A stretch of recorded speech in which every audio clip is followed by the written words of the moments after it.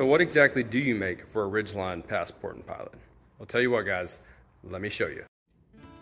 All right, guys, so we're just gonna go front to back first, and then I'm gonna come back and talk about each piece. So we have our front skid plate extension, front skid plate, mid plate, cap plate, carrier bearing, second carrier bearing, gas tank, and then lastly, we have the rear skid plate.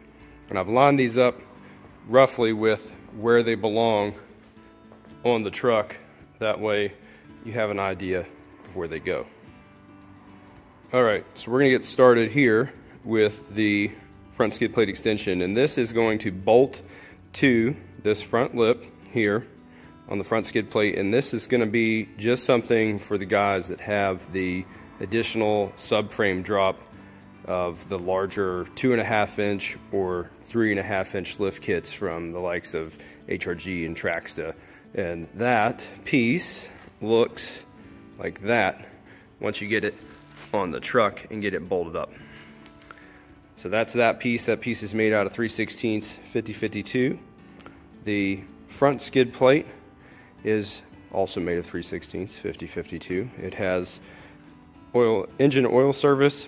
We also have PTU access here. It can be done to change your differential fluid if you'd like. However, it is much simpler with it off, I'll admit to that. These holes do help with ventilation.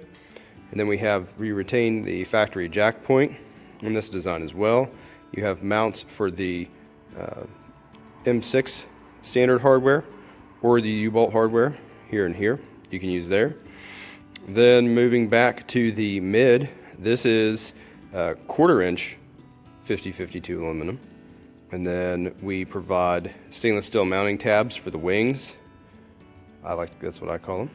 And then these, we reuse the factory bolts to tie back into the subframe stiffener. I have seen in one instance where a gentleman had a 2022 Pilot Trail Sport. It did not have the subframe stiffener installed at all. And when he bought the kit, it wouldn't fit. And so through a series of pictures, we actually figured out that that piece was missing from the bottom of his Pilot. Moving back further, we now have the cat skid. This is going to cover your catalytic converter and is made of a 10 gauge stainless steel. So it's going to be a real bugger to cut off if you're getting into that kind of situation or trying to prevent that from happening. Then we have the carrier bearing for the front of the Ridgeline. Has 2 carrier bearings. So we've got one here for the front. This is a 1/4 inch aluminum piece. And then we have one for the rear carrier bearing. And I'll say this, the rear carrier bearing is most likely to be the one that gets hit in a breakover situation. This one might get hit if you were to drive like off a step and the suspension would compress on the truck. You might catch this one, but realistically you'll hit that cat skid first if it's on your truck. Moving back here, we are at the gas tank skid plate. This bolts to the factory crash bar on the front of the gas tank. So that's where this bolts up. And then we have the arm that shifts and goes up, back up to the chassis and ties into the, there's a little tiny brace back there. We reuse the factory bolts on it. That's made out of 3/16 50/52. And then lastly, we have the rear diff, which bolts up to the rear cradle. So that way it doesn't matter if you have a subframe drop or not. There's not any additional spacer or anything like that needed. And this is also made out of 3/16. So we have mostly all aluminum parts for this truck. They work well. They save you a lot of weight.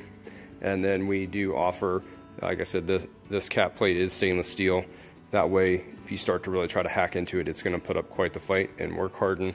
Any sawzall blade you're going to just throw at it, along with some of these other parts are 1/4 inch. So we kind of have more of those in the high impact areas, as I would call them, at a 1/4 inch. But either way though, these are all the plates that we sell for the Ridgeline, Passport, and Pilot.